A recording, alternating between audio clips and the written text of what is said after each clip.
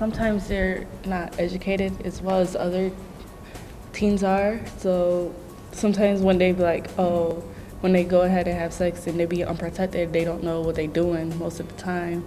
And parents and other people don't talk to them about it, and sometimes they don't get enough education.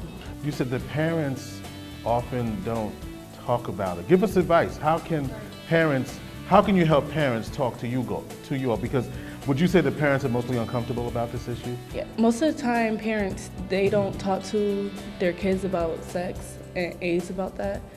And the children, sometimes they don't, because they don't have a good relationship with the parents.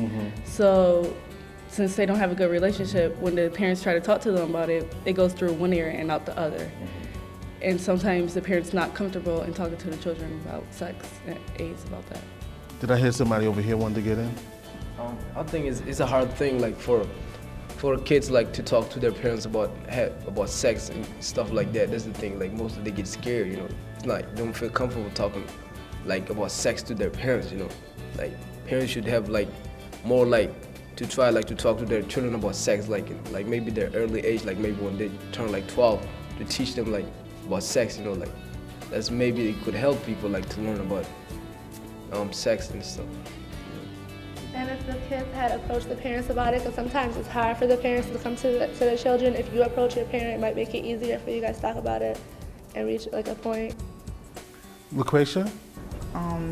A lot of parents, like for single parents, for example, like fathers, they think that their daughters or kids are too young or they don't need to talk about it because they don't know what their kid is doing. Like she said, if the parent's not involved, they don't know what type of group their kids hang around, what influence others are putting on them. So they think they're Miss Goody or Mr. Goody or whatever and not doing nothing bad when surprises come, or they don't know how to come at their child, you know.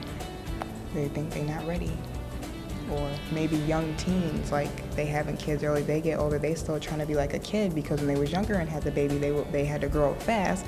So when their kid gets older, they're not going to be able to probably explain to them what happened because no one explained to them. Yeah, it sounds like, Mary, you wanted to say? Barbara, you wanted to say? It's also about like how the parents approach the kids, like, because you can't just go up to a kid and just start yelling at them about it. Like that's not gonna, it's gonna go through one ear and out the other. It's not, they're not even gonna pay attention. You might actually get into an argument about it.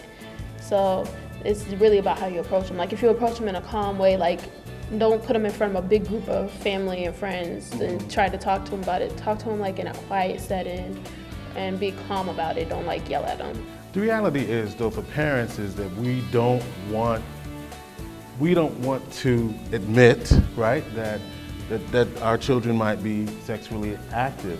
And that's probably the difficulty, right, having that conversation, because you think by having the conversation that might encourage it. Is that true? Yeah. Yeah. Oh, everybody wants to get on there. All right, go ahead. But if the parent is trying to, I don't know, deny the fact that maybe there is a chance that the kid is having sex, there's an increase of a chance that the child will catch an STD or HIV. If you tell a child not to do something, they will have the urge to do it.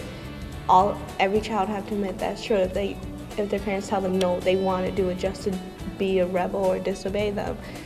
The parent have to trust that they've raised their kid well enough to have the information. Open conversation. Yes. He said that she said at 12. Someone said 12 years old. At any age, age. At a small age, you'll have to have the connection with the child. Start early. Start off like say something like you don't want them to open the cabinet because they might fall. Start off that easily. Just tell them, explain to them the reason why you don't want them to do it.